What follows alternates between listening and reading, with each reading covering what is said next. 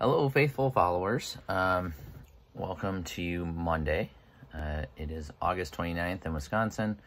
It's 81 degrees, so it's kind of warm today. Just wanted to do a recap of the weekend. Saturday, we were supposed to go up north and see the zoo, but Ren wasn't feeling the best. Was that Saturday? No, that was Friday, sorry. So we didn't get to go on Friday. Saturday was a work day for both Mel and myself. We were DJing different events. There was a car show and then there was a steak feed, so we got those taken care of. And then yesterday was a day of golf. So yesterday I had a tournament in the morning and Ren had a tournament in the afternoon. So that's pretty exciting. If you watched my previous video, it was a long one. It was almost 2 hours long. That was an actual 9 holes with me out at the Wisconsin River golf course.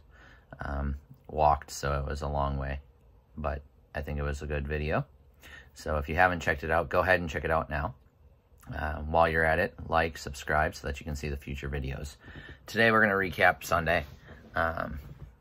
Obviously, if you saw, we got a boat, so we've taken the boat out. Yesterday was a golf day, though. We didn't get to take the boat out. Best I've ever done in a tournament. My best gross score, anyway. I shot 87. Not the greatest. It's 17 over par. So, basically bogey golf, but that is the best I've done in tournament play. I've shot in lower in other play, but not in tournament play. So that was my lowest. I took 4th place out of 13 people in my flight. Not too bad.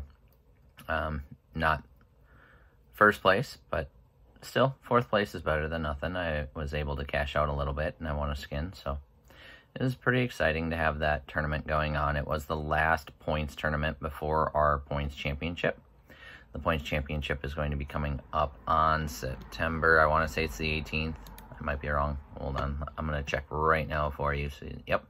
It is on September 18th. It is at Pine Valley Golf Course in Marathon, Wisconsin. That is 27 holes. So we're going to do that one a little different. I'm going to shoot to break 80 on the first 18 holes and then try to break 40 on the last 9. That's going to be the goals for that day. And just see what we can do. There's some nice trophies that are going to be won that I got.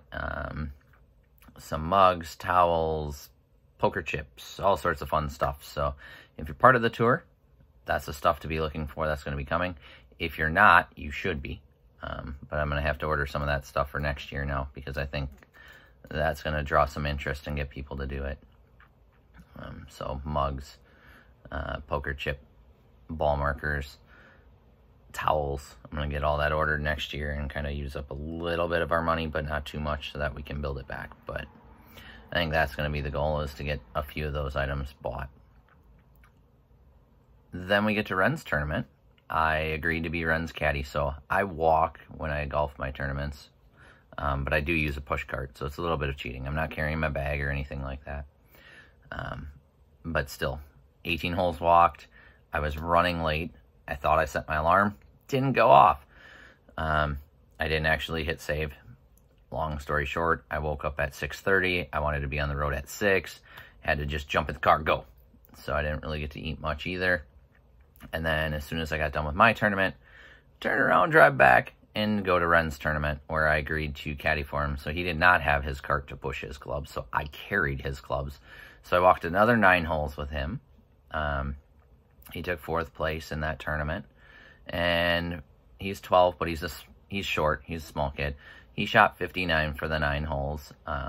We were out at a similar golf course earlier in the week, last week, Monday. I think it was Monday.